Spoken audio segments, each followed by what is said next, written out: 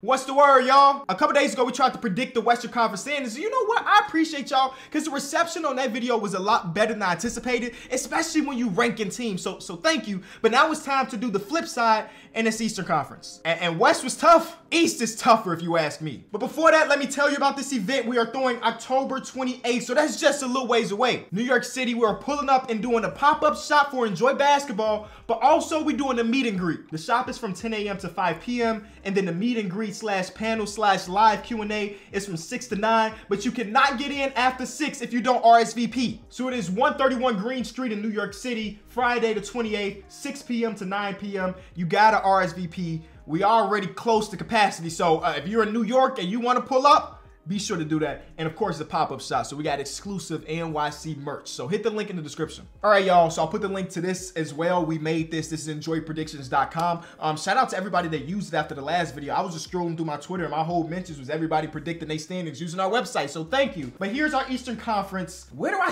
start? You know what? I don't feel confident. You know how in the last video I was like, I feel pretty good about the Denver Nuggets being the 1 seed. I don't really have that this year. I kind of look at the Eastern Conference in a couple different tiers. But you know what? That's not true. I think Philly's going to be the best regular season record in basketball. James looks pretty good. Joel Embiid is going to give you an MVP caliber season again. And Tyrese Maxey looks amazing in the preseason. Again, it is just preseason. But I was saying this before preseason hit. If you watched the podcast, this is like a month and a half ago, I said I had the 76ers winning the Eastern Conference. And I think in that moment, I was saying that they were my team to win it completely, like make it to the finals. I don't know if I'm going that far no more, but I still feel really confident about their ability to win in the regular season. They have a perfectly built regular season team. Postseason, we can have a conversation once we cross that bridge. But in the regular season, I just don't see a world where they don't end up one of the top seeds, unless obviously big injury. But like we're assuming whatever. Let's do the bottom tier team. So I'm thinking about Orlando, Indiana, Detroit, I guess Charlotte as like the bottom teams. That's bottom 4. And you know what? As the worst team in the league, I'm kind of feeling Indiana because in the second half of the season, after they traded for Tyrese Halliburton, I think they were like 6-20. You know, they were really, really bad. And I do believe that they're going to end up trading Miles, and that's going to take some wins away. They're going to trade Buddy, and that's going to take some wins away. And I think they real life looking at this year's draft class like, oh, we want one of those top dudes. So I think that they're going to be towards the bottom. Are they my bottom team though? Yeah, I think they are, Indiana. It might be a rough season, but it will be worth it once the lottery odds come out. The next team, and I'm thinking it's the, no, actually, no, let's throw them down. This is how it works. This is the functionality of it. Even before LaMelo Ball sprained his ankle, and it is a sprained ankle, so he'll be back in a couple weeks, I was telling the world that Charlotte feels like a team that should be tanking. I can't guarantee that they gonna really go out there and buy into the tank because it is Charlotte and they haven't really done that since Michael Kidd-Gilchrist. I think they should. For the sake of their organization, this should be a year where they like, let's be as bad as possible. Let's see if anybody want Gordon Hayward. We just extended Terry Rozier. He's gonna be a player that people want at the deadline. And I would hope for the sake of their organization that I am right here because this is the only way the future of their team looks good other than LaMelo Ball. They might have more talent than a team like Orlando or Detroit. Even that's probably pushing it. But I just don't feel good about their chances this year, man. I know they've been a playing team over the last couple seasons.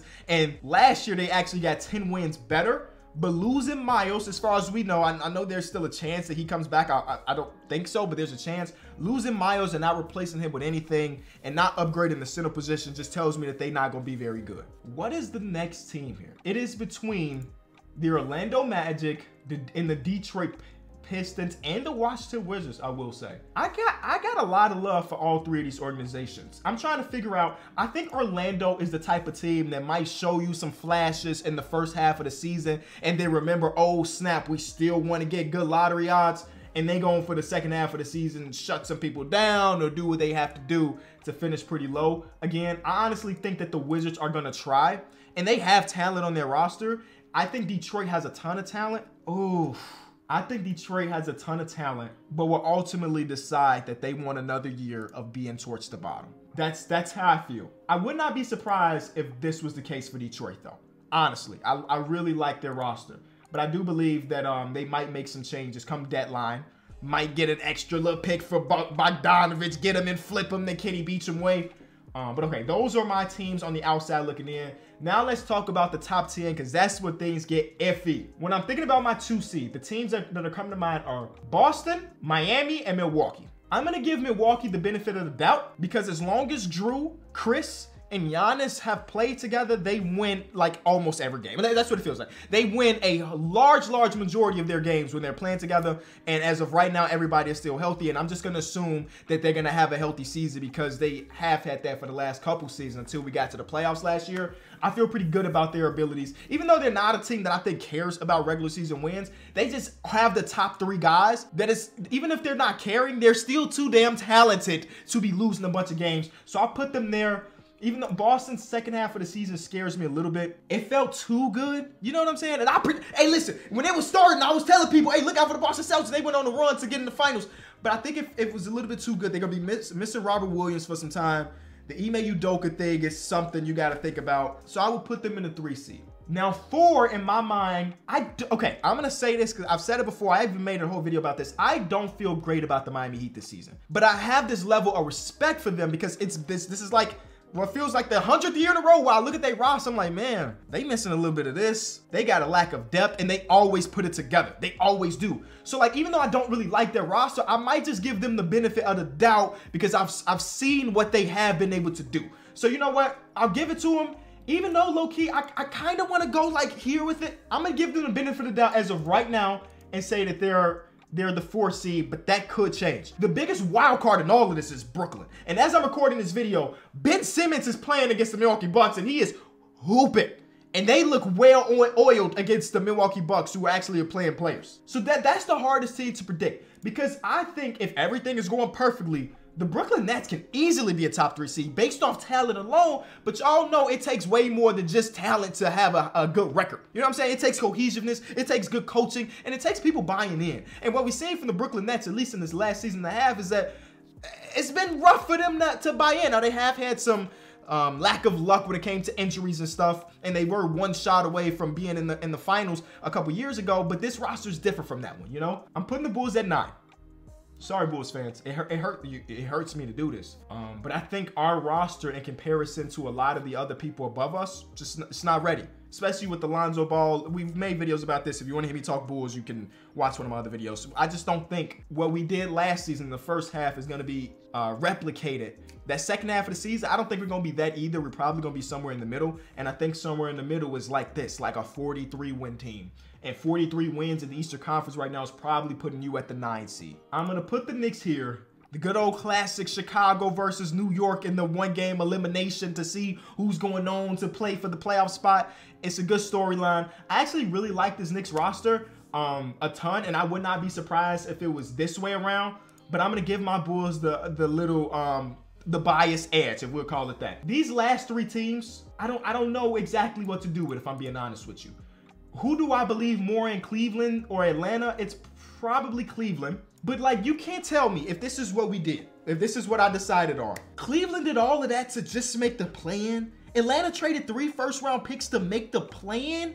That feels wild. But I feel super confident about the Toronto Raptors, right? I feel like their defense is always going to be good. I still question their 3-point shooting ability, and that's going to come with time and stuff. But what they showed us in last season is that they're going to be good. And that's with them being unhealthy for a lot of it. OG Anunoby feel like he missed 40 games last year. I don't know the exact number, but it feels like 40 games was missed by OG Anunoby last year. They did improve their depth just a little bit, bringing Otto Porter in and then bringing in Thaddeus Young, Thaddeus Johnson. So I really like them.